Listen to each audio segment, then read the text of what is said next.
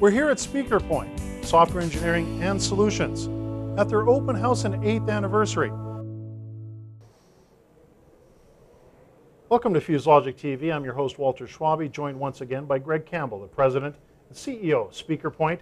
Greg, thanks for coming back on the show. Thanks again, Walter. Okay, we've been talking with a lot of folks here at your open house, and we've been talking analytics and the different things that they have to say about analytics and their opinion. But let's get a definition.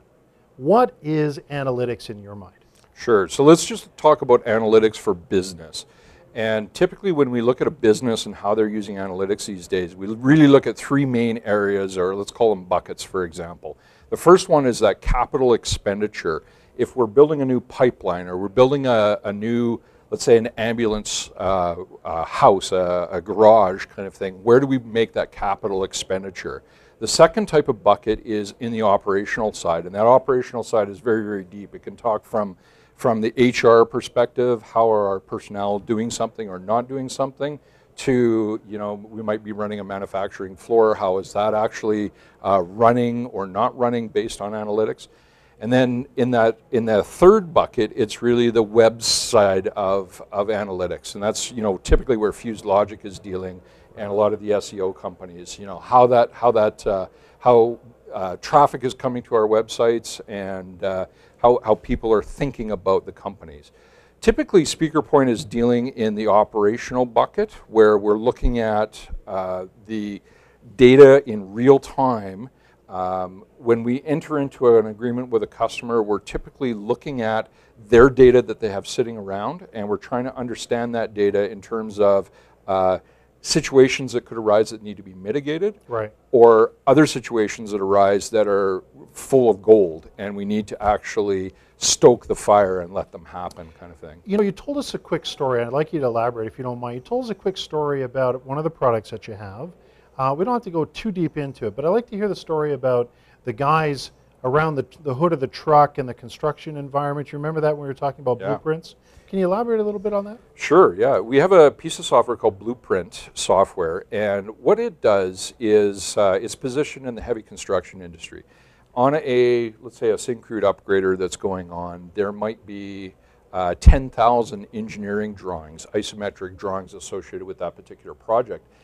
And if we assume, for example, that we are two construction managers and maybe we're in the middle of a field and we're about to start construction in that field on Monday, we might have a binder with, let's say, a couple hundred printed isometric drawings on them. We flip open that binder on the hood of our truck, and the question is, how do you and I know that the piece of paper that we're currently looking at hasn't been superseded by a newer version that we don't know about, since we've actually got to the FTP server and pulled it down and dumped it onto a printer? So Blueprint software, it allows a fingerprint to be placed on that piece of paper, the blueprint itself, and anybody can whip out a cell phone and use a QR code reader, take a picture of that, and it instantly comes up with not only a bunch of information about the document itself, whether it's current or has been superseded, but also you can now attach electronic documents to that piece of paper or that blueprint with all kinds of extra information that maybe wasn't there before. So that's going to save companies a lot of time and effort and money, and also the possibilities of mistakes.